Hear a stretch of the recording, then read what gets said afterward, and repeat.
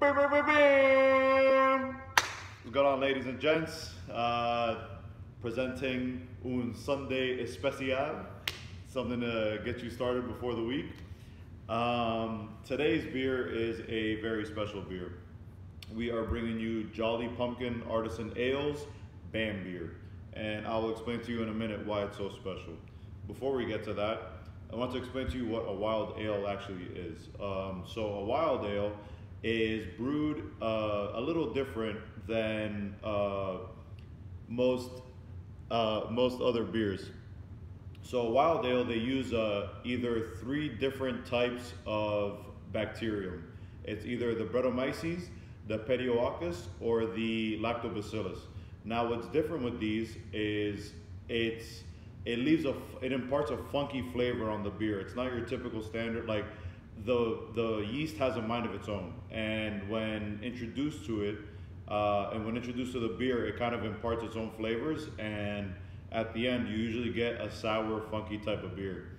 Now, the reason I have this lovely wine glass with me today is wild ales are usually served in either flutes, oversized wine glasses, or tulip glasses. So I decided to go with the wine glass today.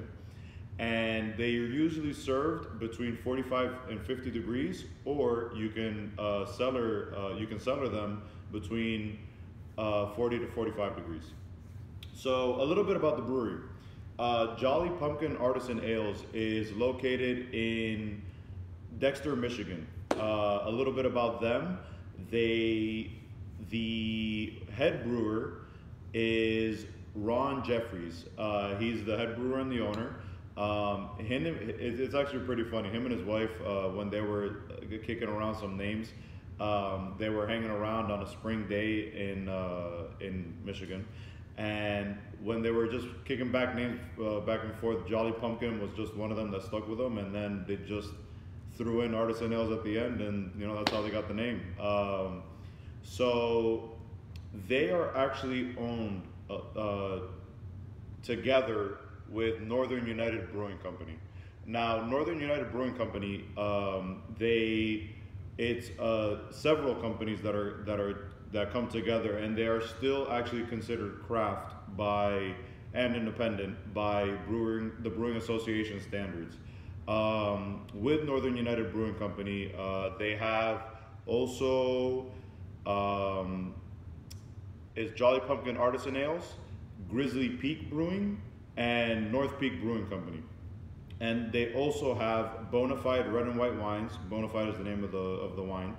And civilized whiskey, rum, and vodkas.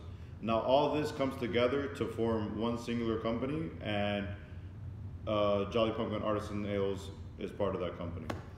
Now, we chose this beer, Marilyn and I. We were looking around beers for my Cicerone tastings, and this beer stuck out to Marilyn when we were looking through the aisles.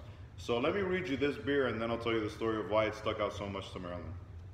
So here on the label of the bottle, it says, "This delicious farmhouse ale is named for our Jack Russell, who, struck by a car, bounced back in fine tenacious Jack Russell fashion, and is brewed for those of us who, knocked down, have picked up, dusted off, and carried on undaunted. Golden, naturally cloudy, bottle conditioned and dry hopped for a perfectly refreshing balance of spicy malts, hops, and yeast. Please enjoy our beers in good health and look both ways before crossing the street. Cheers and mahalo plenty." Now, the reason that this one stuck with Marilyn and stuck out to Marilyn so much is that she actually had a Jack Russell named Bambi. So Bambi, Bambier, very similar. She actually adopted Bambi from the Doral Animal Rescue when he was 2 years old. What happened with Bambi is that he was actually a Jack Russell as well. He had also been struck by a car, and he was actually used as a fighting dog. And he didn't really like men a lot because he was used as a fighting dog, and he was always in those areas. So when she adopted him, he actually had stage 3 of heartworms. Dr. Rolando from Pet Med Animal Clinic here in Miami, he was able to save him, and he lived a long, fruitful life to 15 years old. until he recently passed, actually this year. So let's open the beer and let's check it out.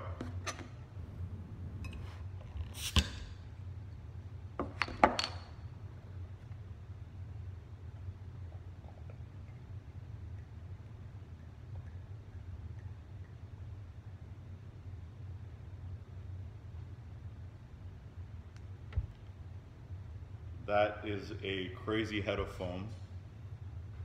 And not even smelling it straight from the glass, like you could smell it from here.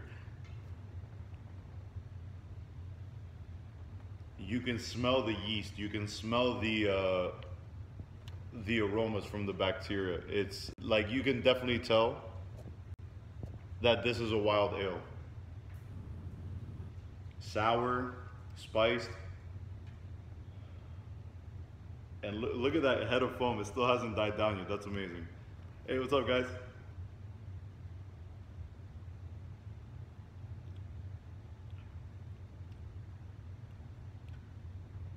It's actually a lot more pungent on the nose, but you get a sour taste, you get a slightness from the citrus and the dry hops, but it's really, really smooth. It's more smooth than I thought it would be coming off the nose.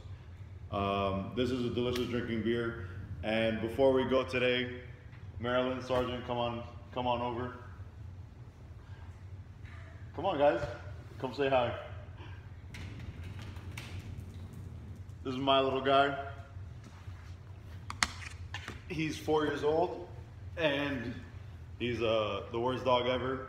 This is my lovely wife, Marilyn, and Bambi was her dog, and this is the reason that we have this beer today.